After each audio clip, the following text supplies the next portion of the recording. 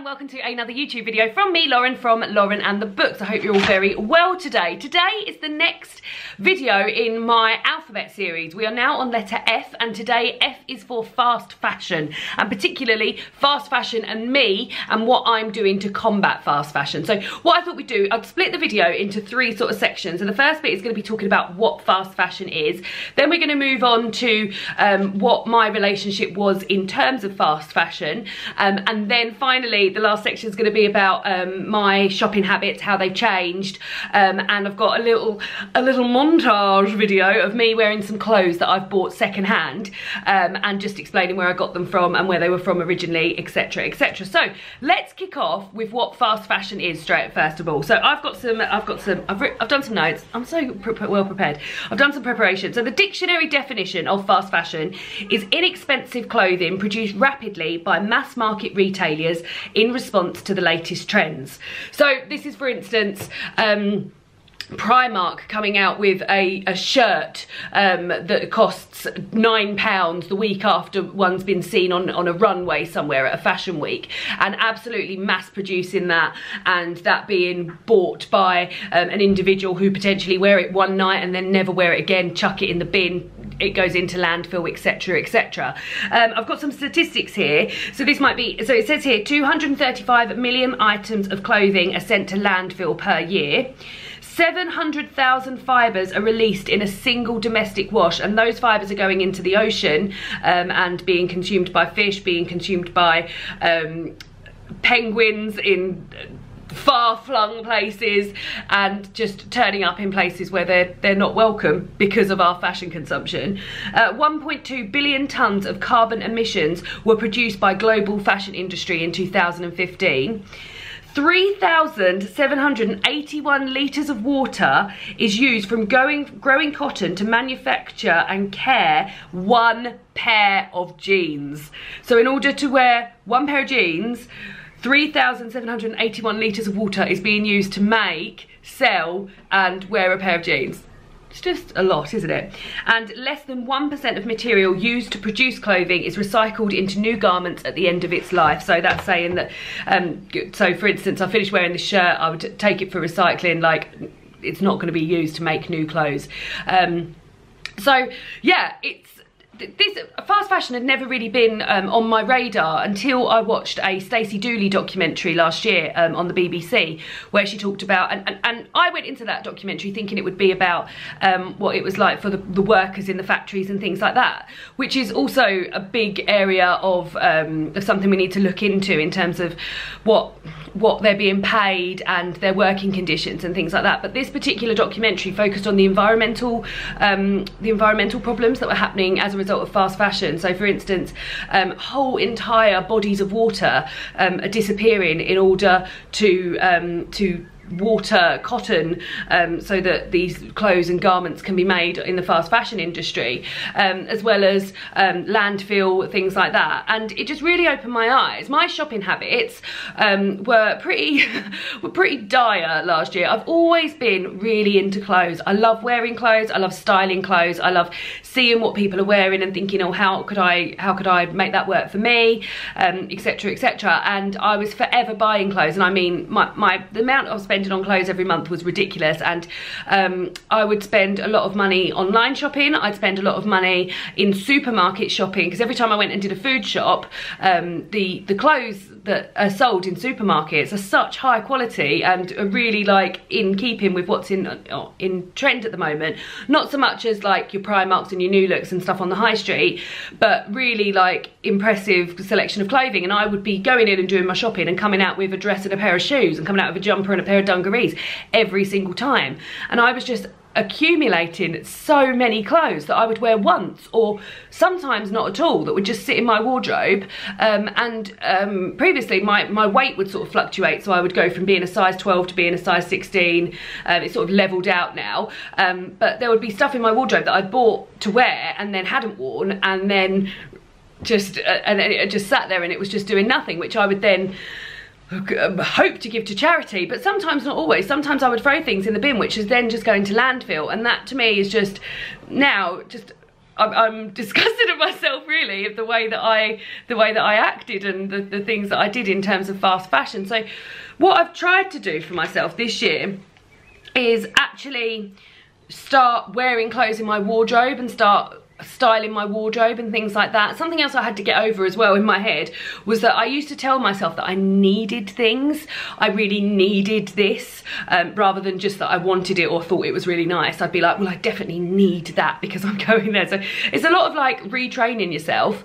But one thing I did, so instead of going completely cold turkey, I said to myself that I would allow myself to buy one item of clothing or shoe wear per month. I was allowed to buy the regular, like the things that you would need, like underwear, tights, bras, and socks. I would be allowed to buy those, but I really have cut back on those as well. I told myself I was allowed to buy one item a month. Now, we are in June now, so really I should have been allowed to buy myself 6 items of clothing so far this year. But I've bought myself 4, so already I can see a change in my shopping habits there. And I've also been doing a lot of second-hand shopping, which I will get onto a bit later on. But so what I've been doing, as I said, I've allowed myself to buy one item of clothing or shoe wear a month. And what I've done is I've really like taken care with those items that I've bought, and planned, like, and thought, well, when would I wear it and why would I wear this and how much wear am I going to get out of it and things like that. And I'm really pleased with the 4 items I've bought this year so far, because I've worn all but one of them, all but 2 of them. So half of the items, I will get onto them, I'll show you in a minute, I'll talk you through why I bought them. So far, so I've really got a lot of wear out of them, and I feel like going forward I'll get a lot of wear out of them. So the first item I bought this year was this t-shirt from Joni Clothing. Now, Joni Clothing are a brand that I absolutely love, and they're an online brand, an independent brand, and they sell a lot of clothes that have sort of slogans on to do with women's independence and things like that. I got 3 jumpers for Christmas from them. I absolutely love them. If you see my outfits of the day, you'll see that I wear quite a lot of Joni Clothings. And earlier this year, for Independent Women's Day, they released this t-shirt which says Women Power on it, and it's got this banner here with the suffragette colours of white, purple and green, and I bought this, and some money from this. I think this t-shirt was £17, and I think 10% of it maybe went to a women's charity. And I bought this and I was like, lovely, I'm going to wear that loads. I always wanted to be able to refresh my wardrobe as the year went on, and I was like, this will be perfect.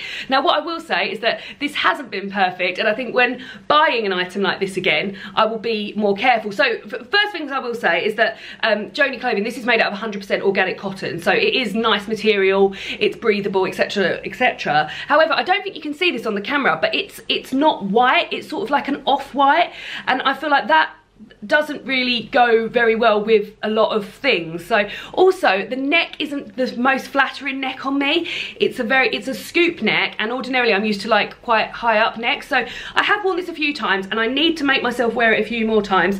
But ordinarily I think I would be more into the side of buying white t-shirts in future because I get more wear out of them.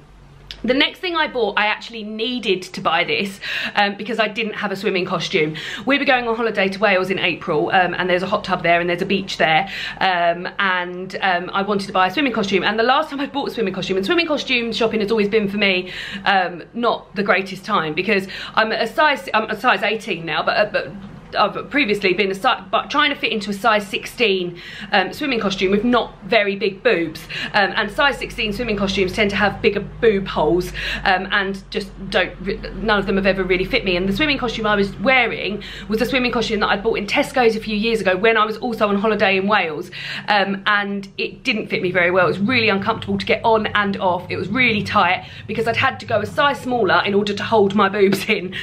So my cousin Laura told me about this brand called Batoko, and they make swimwear out of recycled plastic bottles. So I bought this amazing swimming costume, which I feel will last me for forevermore, with banana leaves and triceratopses on, and I absolutely love it. It's £40, which is probably the most expensive swimming costume I've ever bought, but in terms of it being sustainable, I can't fault it. In terms of it coming in packaging that was recycled, it came in like cardboard packaging, and I love it. It looks amazing. I feel like I'm going to wear it forever, evermore. This is the sort of item, like, I don't swim lots. I probably swim like 4 or 5 times a year, although David and I are talking about going swimming more regularly. But this, for it to be made out of plastic bottles, sustainable, looks amazing. I feel great in it. It's got really, so another thing is that it's got really like supportive straps. It's not like skinny little straps that aren't holding my boobs. It really holds me in. It's a lovely little scoop back. It's not cut really high. It's cut like nice, so like I don't feel like anything's gonna fall out down there. And yeah, for me that was a complete investment piece, and I'm absolutely delighted with it. So when I was saying about items of clothing that I haven't worn that much, this is one of them, because I don't go swimming very often, but I know this is gonna come into its own. And I'm gonna get so much use out. Like every time I go swimming, I will be wearing that, because I don't own another swimming costume, and I'm delighted with it. Anyway, cheers to that swimming costume, Batoko. I will link all of the websites that I talk about in terms of sustainable fashion and things like that down below. Now the next thing I bought, I've already made my money up on these because I've worn them so much. However, it does come with a disclaimer, because something happened which I didn't quite realise until I'd worn them a few times. But I bought myself a pair of saltwater sandals. These are bright yellow ones. They're lovely and comfortable. They hold my ankle in, they hold my foot in. They've rubbed me a little bit, but I feel like that will go away. And I've wanted a pair of these since my sister got married. How many years ago did Charlotte get married, David? 2? 2 years ago my sister got married, and on the wedding day the photographer and the videographer both had saltwater sandals on. One had a green pair on and one had a red pair on, and I said to them, where did you get those sandals from? They're amazing. They weren't even like there together, they were there separately, but they both had the same shoes on, and I was like, they look amazing. They said they're so comfy, you can run around in them forever, you can dress them up, you can dress them down, and you'll just get so much wear out of them. So ever since then I've meant to buy myself a pair, and this year I said to myself, this year is going to be the year I'm buying clothes that are going to last me, I'm buying shoes that are going to last me forevermore, and this is the year I'm going to buy them. So they are quite pricey. They were £65. Or were they 50? I think they were £55, but because it was my first purchase I got a 10% off voucher, so they ended up coming to like £49.50, so just under £50. I got the yellow pair. I was torn between the yellow and the red pair, but I really like bright colours, and I feel like bright yellow goes with a lot more. It also goes with dark colours and things like that, as does red, but on the day, it could have been another day and I probably would have ended up with the red pair, but I'm absolutely delighted I ended up with the yellow pair. However, what I will say is after I'd worn them 3 times, I realised they're made out of leather. Now, I'm a vegetarian, and I avoid leather at all costs, but at this point I hadn't even bloody realised. So I don't know if there's, it wasn't like explicitly on the website or anything like that. That's probably how it didn't even cross my mind. Yeah, it didn't even cross my mind that they would be made out of leather. So I will say, like, if you don't like wearing leather, which I do avoid wearing leather. I've got vegan leather, Doc Martens. I don't buy shoes with leather in, but it just didn't even cross my mind. So they're fantastic. I've got to say, they are comfy, they're flat, they hold my foot in. I feel like they're going to last me forever. They feel really well made, but they are leather, and there may well be leather alternatives on the website, but it wasn't explicitly shown to me on the website, and I ended up buying these. Do I regret buying them because they're leather? Yes, because they're leather, but I've got to say, like, I feel like these are going to last me forever, and they look so nice and they go with everything. So that was another thing that I've worn these basically every day since I've got them, and they're just lovely. And they're like wiped down, and yeah, I'm really pleased with them. And then the next thing I bought is a pair of shorts from Sainsbury's. So this is the last thing I've bought, and I suffer. As I said, I was a size 18 girl. I've got quite big thighs, and in the summer I really suffer from chafing thighs. So I get really sore chafing thighs, and actually this happened yesterday. I was wearing a skirt yesterday, and ordinarily that's something I just sort of ignore really, but this year I thought, well, I'm going to combat that, and I bought this pair of shorts, which are a polka dot pair of shorts. They were £16, but there was a 25% off sale, so I got them for £12, and they look like a skirt but they're shorts, and they're going to really help in terms of the chafe. I also feel like black and white polka dot, they're going to go with so much. I can dress them up, I can dress them down, I can wear them to work because they're not like super short or anything. And yeah, so for me, that's just an example, and I've worn these already. It's just an example of how my sort of shopping habits have changed, whereas previously I just would have bought loads of shorts, loads of skirts and worn all of them, but now I'm like, well, that will go with quite a lot of t-shirts and stuff I've already got in my wardrobe. It's going to not chafe me, and yeah, just really delighted with the 4 items that I've bought so far this year. I don't feel, at the moment, I don't feel like the need to buy anything more. ordinarily I've got a wedding coming up in August and I would have like bought a new dress for the wedding, bought new shoes, blah blah blah, but I'm wearing a dress that I wore to a wedding last year. I'm borrowing shoes from my cousin, and yeah, I just feel like my mindset in terms of fashion has changed, which I'm really, really pleased about. And something else I've been embracing is secondhand shopping, and I've been doing all of this on an app called Depop. Depop is an app that I've got on my phone, and you can search items of clothing, you can search brands, you can search sizes, etc, etc, and I've got myself a lot of clothes from Depop secondhand, which I've been absolutely delighted with. One being this shirt, which is just like, I think this was made for someone, like, and so this is like a one-off basically, and it's made from this material which is pink with all these different women on them, and I just love it, and it's made up of cotton and it feels really nice, and it's just lovely, and I just never would have seen this in the shops or anything, so I'm really pleased with that. I've done, as I said earlier, I've done a sort of montage of me wearing various outfits with things that I've bought on Depop, and I'm going to pop that towards the end of the video, but I just wanted to explain to you guys how I use Depop, because I feel like it's a bit of a minefield when you look at it, because you can end up just trawling through a load of shit that doesn't appeal to you. So I've got 3 sort of rules that I use when I'm shopping on Depop.